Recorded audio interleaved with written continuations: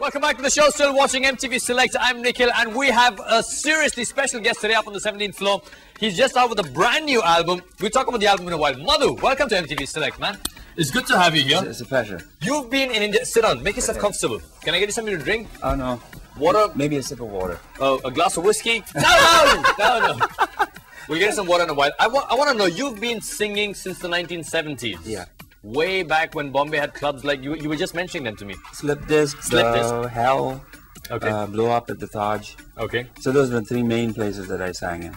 And you grew up on a lot of rock and roll, Led Zeppelin, the Beatles. Yeah, Beatles. Especially the Beatles. Yeah, they inspired me and I got started. Therefore, the album. My giving back to them with an Indian flavor. So what is the album about? It's a tribute album to the Beatles, but you've given an Indian twist to it. Yeah, using Indian percussion instruments. Okay. And I'm going to come back and do videos, so I'm going to incorporate probably for every song a different type of dance from one part of our country.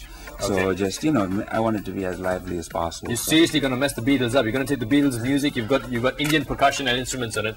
They were very influenced by India as well. Yeah. And now you're going to add Indian dances to the videos. Yeah, I picked a couple of songs that have the flavor already, Okay. like Norwegian Wood, and it already sounds that way. So Okay. it's just a little extension of what it is. Okay, I'll tell you what. We're going to slap on a Beatles track right now. So if you've ever loved the Beatles, if you ever loved retro music, just sit back in front of your television, hang on to your remote control, turn the volume all the way up to 10, and enjoy the video.